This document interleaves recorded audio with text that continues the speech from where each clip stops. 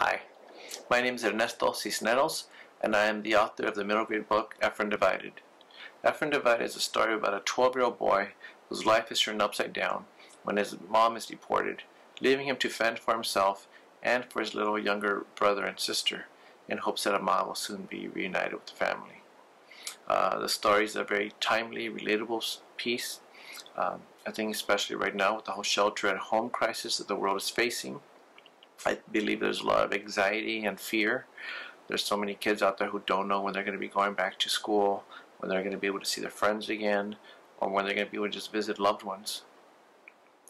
Sadly, for kids like EFRÉN, this is actually part of the norm.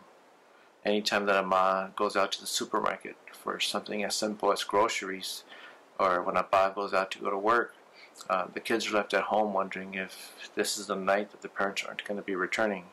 They're left at home wondering if this is the night when they're going to be separated from their families. So again, with everything going on, I believe the book is very, very timely and very relatable.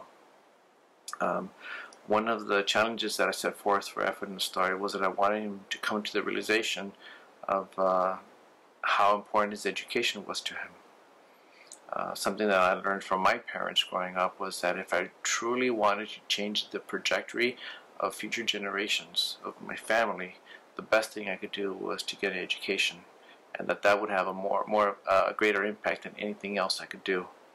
And so for anybody out there who's experiencing the same type of thing, same type of pressures to provide for your family, just remember that education is power.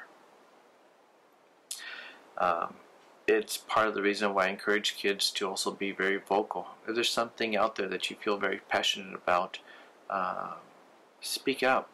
I really believe that the world is filled with wonderful people and people who are willing to help, but sometimes people just aren't aware of different problems going on in the world, and your voice provides awareness, and you can't fix something if you aren't aware of it.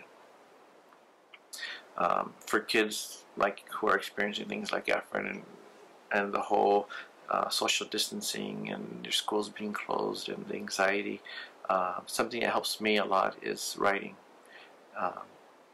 It's very therapeutic. It's a great way for me to escape, for me to process my thoughts.